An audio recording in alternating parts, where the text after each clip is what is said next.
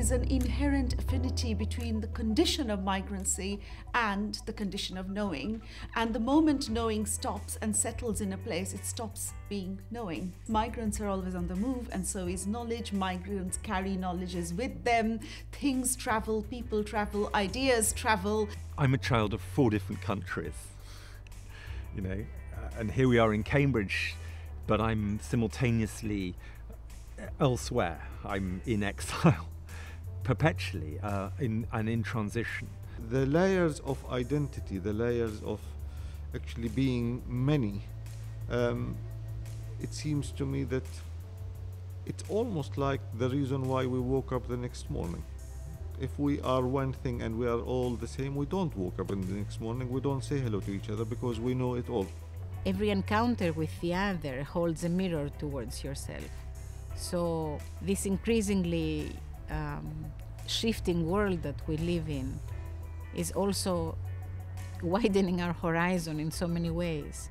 And the arrival of people in our countries widens also our potential. Io sono nato in Guinea. Sai quante paesi ho attraversato prima di arrivare qua? Quante gente ho visto? Quante esperienze ne ho avuto? Posso informarti? Ho incontrato di tutti i tipi di persone.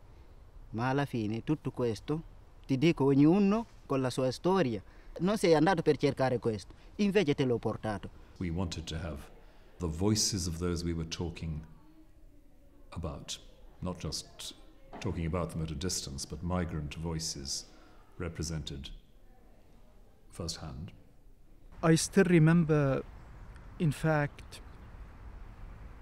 my very first encounter with the immigration officer. These are things that invite us, at least, or they've invited me to write without seeking sympathy or empathy. I don't like this quick adjective of being called a Syrian artist or a male artist or a religious artist or a political artist. I found them quick fix, quick pigeonholes just to put somebody in that category. But we are much more than that. Writing precedes my legal status. It has nothing to do with my legal status. Not all refugees can write. And not all refugees are good human beings. We have to remember that. It's not about stating that all these people are homogeneous. That is the point of the game. That in your life you make plans. You want to become a famous actor. You have a wonderful voice.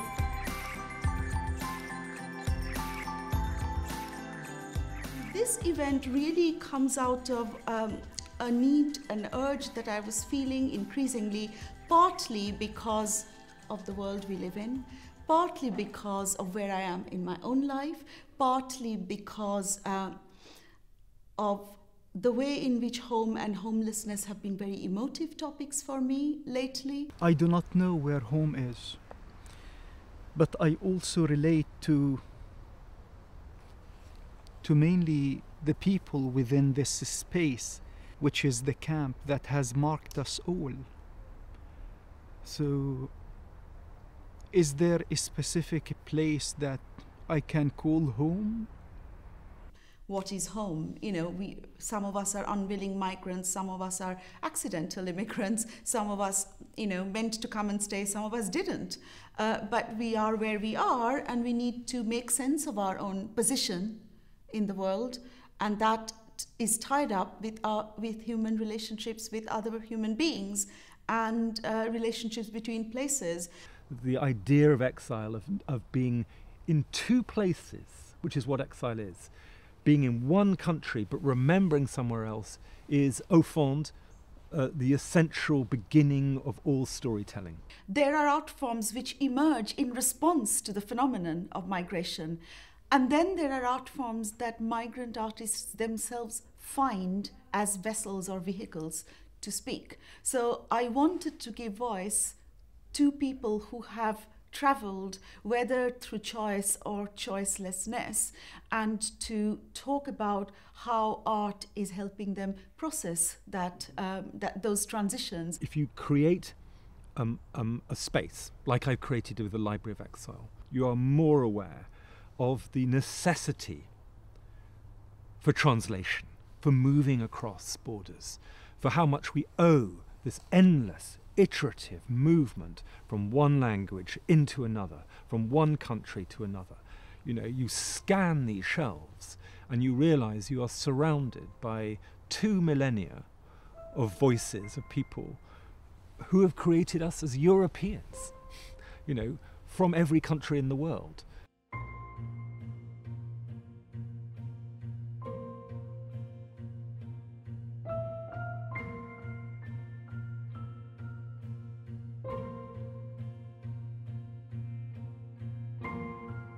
For 5 years, I've had this dream of creating a library of the literature of exile. Exile meaning anyone who's been forced to cross a border, forced to move with their language. 3,000 books, from Ovid all the way through Dante up to the 20th and 21st centuries.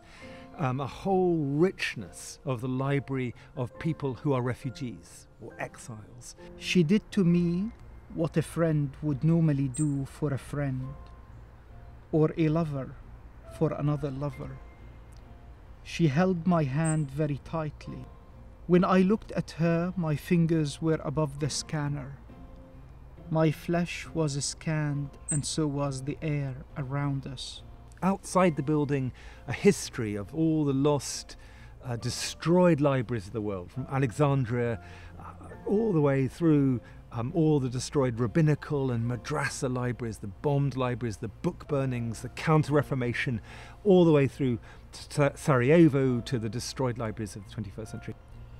I thought of looking her in the eye again, pretending that we were in love.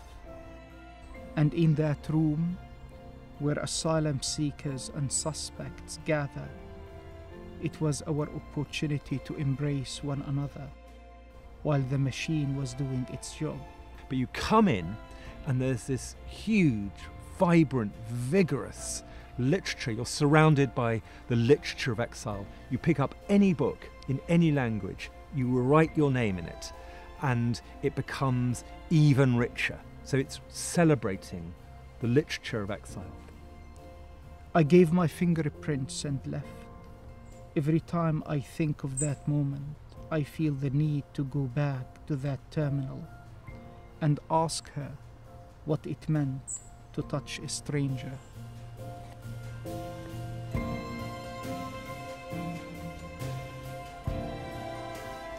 This is actually one boat made out of bicycle mudguards, and inside there is resin and there is burnt matches. And for me, each element of this has stories to tell. So the story of the mudguard, this object in the bicycle to guard you from the mud. But in my case, these boats are not guarding my Syrian fellows from the sea. And the resin inside is almost like, one could interpret it as water, but this is far too simplistic for me. It is a bond, because in the time of tragedies, people bond together.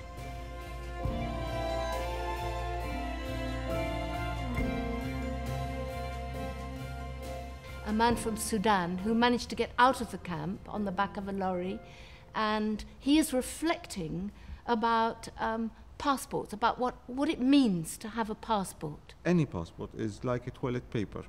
Your identity, it becomes so simplified, tiny small piece of paper that tells so much about you, but tells nothing about you. It's the tragedy, it tells absolutely nothing about you. And this is what he says. I went back to Calais at the end of March this year. It's crazy what a passport can do. With that little book in my hand, I made the crossing in 20 minutes, a journey which once took me 10 months. It seemed to me that these little books control our lives, more than humanity, more than kindness, more than right or wrong. Without them, we are like pawns in a game of chess. Borders are very strange. Borders are these hugely difficult liminal spaces. They're places of transition. And you can have creative borders and you can have borders of control, which are places of violence.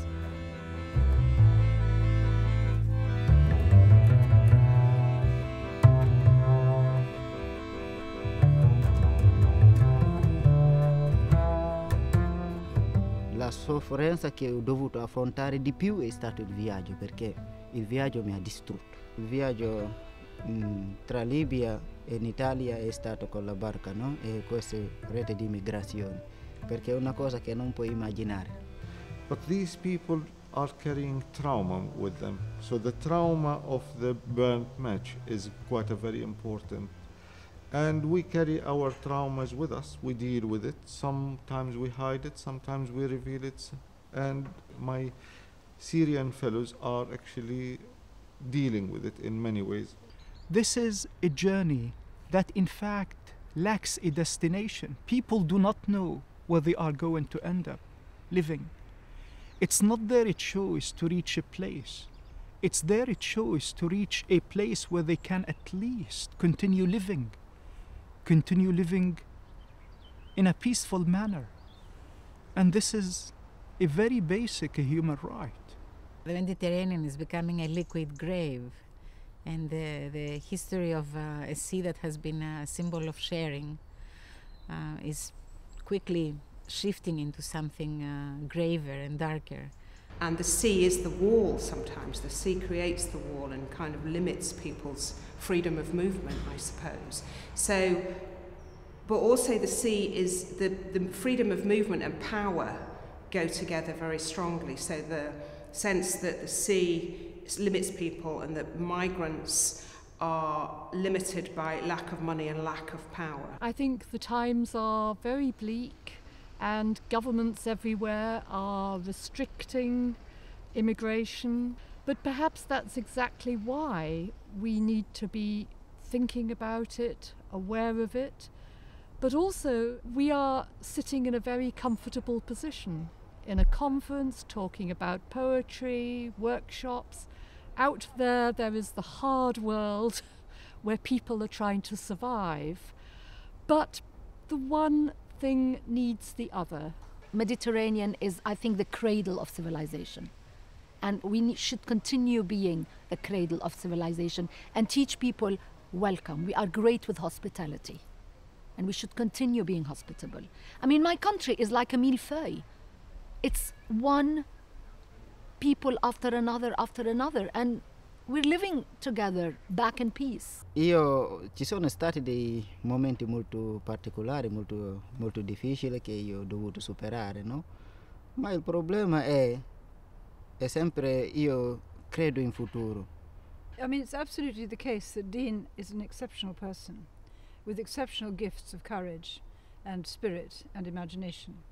But it's also the case that a lot of the people who have come are like him. Credo di più le cose andranno meglio. Io quando ho difficoltà penso al positivo. Dico che le cose non rimarranno così. Situations, they seem to come in cycles, and that situations can be similar. Something that happened 300 or 400 years ago it's still a human story. It's still about migrating and moving. It's about human happiness and human suffering. The circumstances might be different, but the fundamentals of migrating are the same. The idea of actually seeing others and being able to create both, if you like, to create a place where you could separate yourself from the other, but equally finding a common ground with the others, because we all have something very special that is we like to share with others. Dialogue is a crucial word, because in a way that's what we are trying to do. We live in a divided world and in a very divisive world. We don't all agree with each other. We can't. Our subject positions are different, our economic positions are different. The only way forward, people talk about bridges, people talk about, connections. How can we build that? Through dialogue.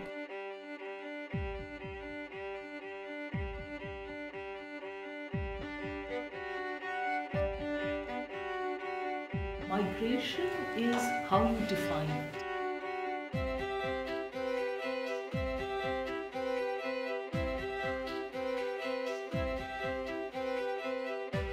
We have to build into our account more and more is the danger and necessity of uncertainty.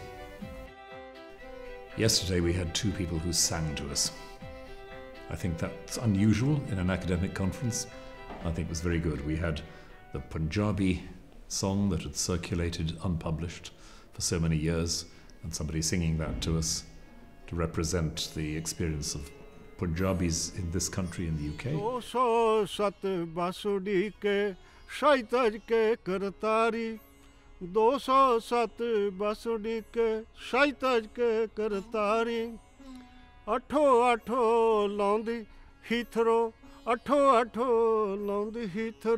We had the wonderful contribution from Muhammad from Good Chance Theatre, sharing his Sudanese musical skills.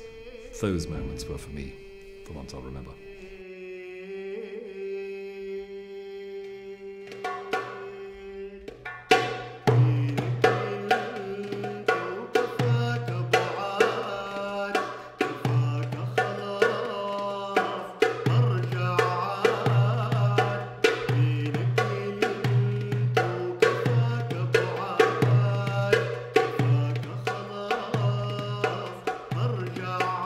Music is one of the ways in which we connect with our roots, one of the ways in which we connect with one another, in ways we can often find it very hard to put into theories.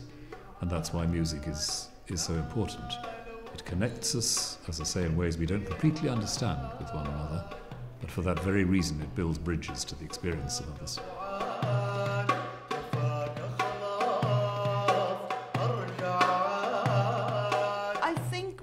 Breaking that comfort zone, but breaking it in an energetic, energized way, sometimes even fun, having fun with the fact that, yes, we have these plural realities. Wafa yesterday, she sang and danced that story that came out of collaborative experience, and that was a wonderfully, liberating, joyful thing for me. And joy can be as disruptive of comfort as pain, and I think we've addressed both. Trying to find a story about abolishing borders between nations. Are you ready to listen? Yes! Wonderful. Okay. Once, nowadays, not very long ago. What I've tried to do in the way I've invited artists is to preserve and respect and honor and address the plurality and the multiplicity of aesthetic experiences of migrancy.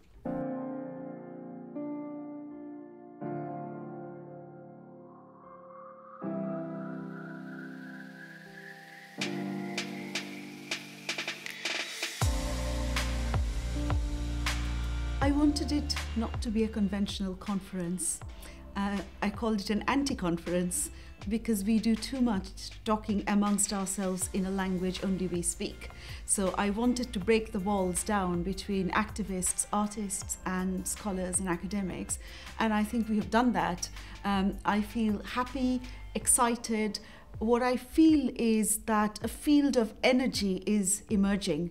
And that's the best thing these conversations can do. In brief, I think what we've managed in the last 3 days is to put the present set of questions about migration that are occupying so much attention, so much anxiety in Europe, against a broader context, both historical and ethical. To make that connection between some of the academic, historical issues about the migrant experience and how it is now, I think we need to do a lot more of that connection. That's where knowledge and migrancy come together, apart from the fact that as people move and things move and ideas move, with those movements, knowledges shift and transform, become other knowledges. Sometimes they become unknowledge or disknowledge of a kind. So yes, this is a title that was meant to be pregnant, not to close down the subject but to open it up. I think there was a great deal of movement, a great deal of real exchange. We were challenged, I think quite rightly, about some of the things we took for granted. We were obliged to, in a good way, obliged to broaden our horizons. I'm so grateful to everybody who came on board with different views from different domains, different expertise, and they just threw themselves into the event. And I think it's a testament to the urgency and the resonance of the theme. We did justice to the two ways you could read the title. Migrant knowledge. What do migrants know? But also, what is it about knowledge that is moving and migratory?